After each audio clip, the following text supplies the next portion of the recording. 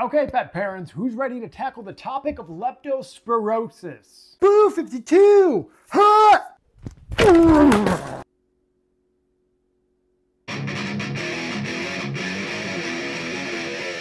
Now, when you get down to brass taxes, look, I don't really have a good joke for that, so just like pretend I said something funny, okay?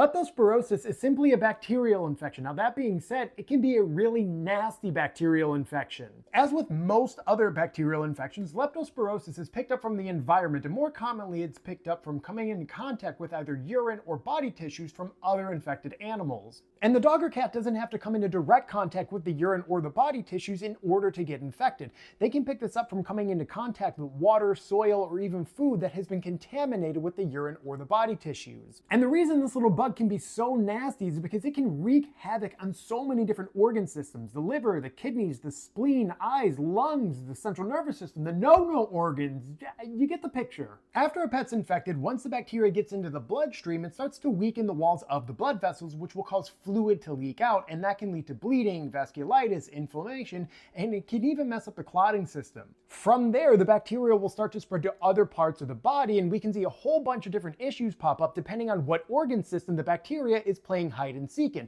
And some of these issues on their own accord can be fatal. More commonly, however, we know that leptospirosis loves to hit the liver and the kidneys, and it can hit those guys hard.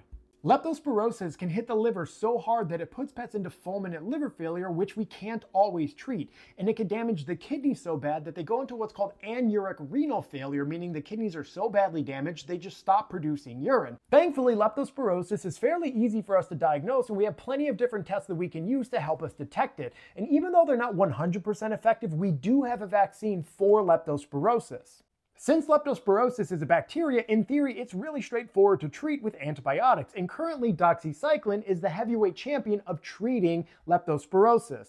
On top of antibiotics, we'll also provide pets with aggressive supportive care depending on what complications they're having to the actual infection. And as I alluded to earlier, in pets that go into anuric renal failure, the only way we can support them through that is with hemodialysis, which unfortunately is not only expensive, but also not widely available for our furry friends. The prognosis of leptospirosis varies greatly depending on so many different factors, with mortality rates anywhere from 40 to 90% in certain cases.